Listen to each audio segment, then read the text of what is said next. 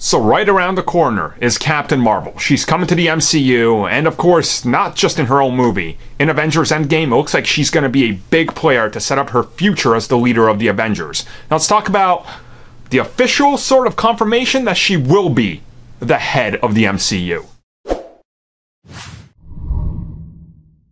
Now, of course, Brie Larson is set to play Captain Marvel, and recently Kevin Feige has been seen in front of a TV spot talking about how important Captain Marvel is.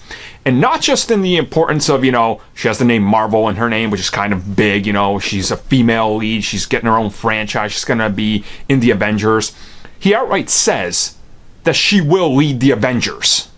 So, I think that right there is the confirmation most people have kind of been waiting for and thought that they were gonna get, and now we do have it. It's like, look, Captain Marvel is what they want to push forward.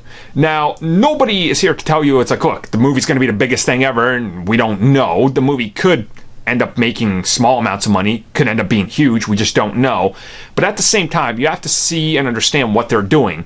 So far in the MCU, boys have had their action figures and toys everywhere.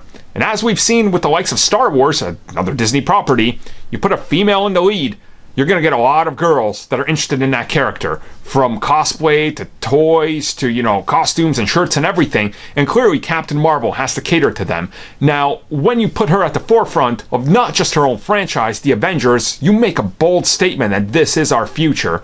And him kind of confirming that just confirms everything everybody has been saying. This is the future of the MCU. Captain Marvel is going to be the lead.